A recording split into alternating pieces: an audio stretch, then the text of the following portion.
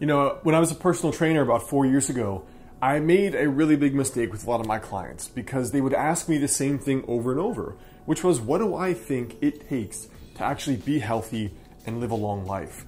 And of course, I would give them the same old refrain, which is that you just have to eat right and exercise. Now, what I realize now is that was a lie, and that I was giving them really bad advice that is not true. Now, in this video, I want to share a little bit about why I believe that being healthy is only in small part about eating right and working out, and what are the actual key factors.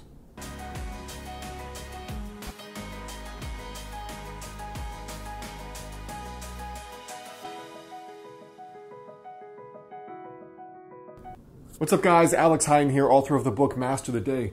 Now, the big thing for me that I realized was last year when I was starting my med schooling, running my business, writing my second full-length book, I think, or maybe my third. I was still cooking every day. I was still going to the gym. I never missed a week in the gym. And yet, I managed to completely fry myself and burn myself out. So not only was I getting all kinds of worse digestive symptoms that I'd never had in my life, on top of my pre-existing digestive symptoms, I had severe insomnia and about half a dozen other issues, including this daily dull headache that now, only about a year and a half later, is finally going away. And so I had to update my little mental model, which was that, I thought working out and eating right covered 80–90% of the effort required to basically be healthy, not have any pathological things happen to your body, and live a long life. And now I realize that's just not true. When you think about what leads people to be healthy in a holistic sense, a holistic answer is required.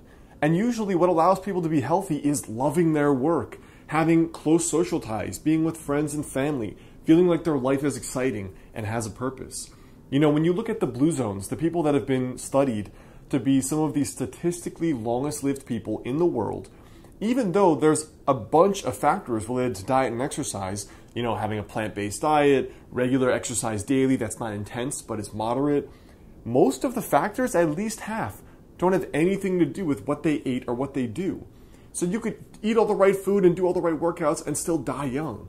You could live in such a way that you still have a heart attack or that you still get cancer. And it made me think, what are those factors? When you look at the blue zones, you look at the Okinawans and the people in Ikaria and the Sardinians, the people in Costa Rica, what's so interesting is that what allows them to live a long life is not only those physical factors, but going deeper than that is the way they live. It is their life, right? It is inseparable from working out or from eating right. They spend lots of time with friends and family. They feel like their life has purpose and that it has meaning and that it is well lived. So there is a reason to continue to live. They have spiritual or religious traditions that bring people together. And overall, they're so enmeshed in society where they have a role to play and they have a purpose.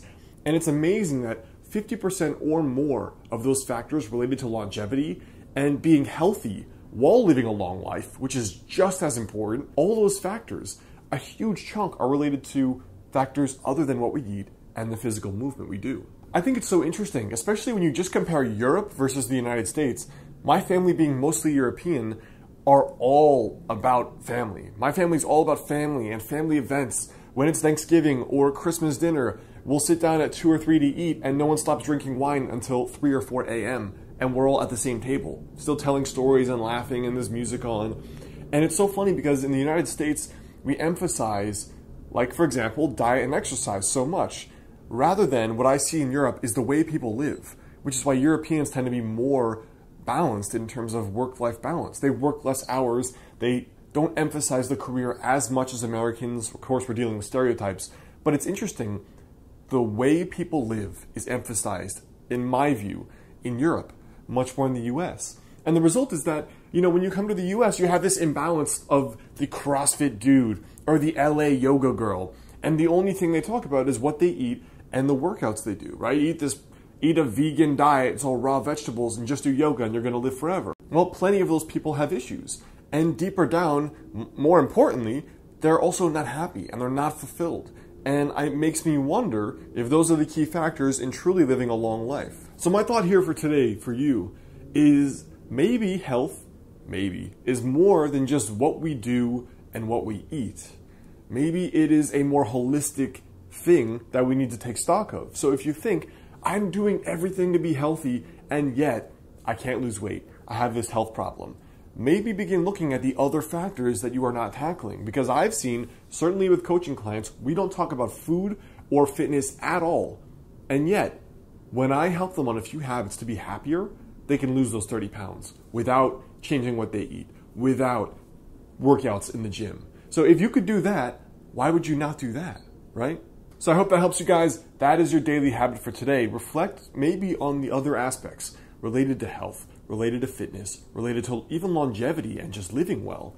Now, before you go, the best way to stay in touch is to download that free 7-day weight loss challenge. It is a guide there for you to download. You can see it here on the screen or in the description right there below. You can also watch my last videos that just came out.